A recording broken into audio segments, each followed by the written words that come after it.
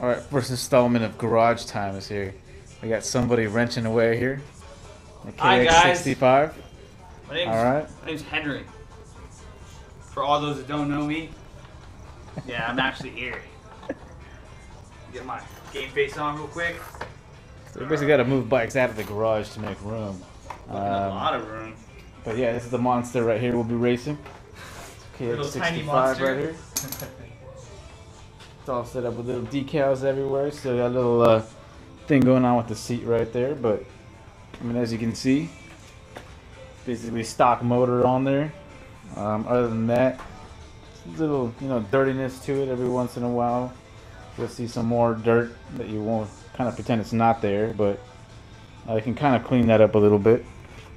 But just to give you an idea, that's what it'll be racing there. KX65. Some kind of street tires. We got Pirelli, I think SL26 in the back. We got a Diablo on the front right here. We got a couple things we still need to paint on there, but for the most part, basically black on carbon fiber look. As you can see, look.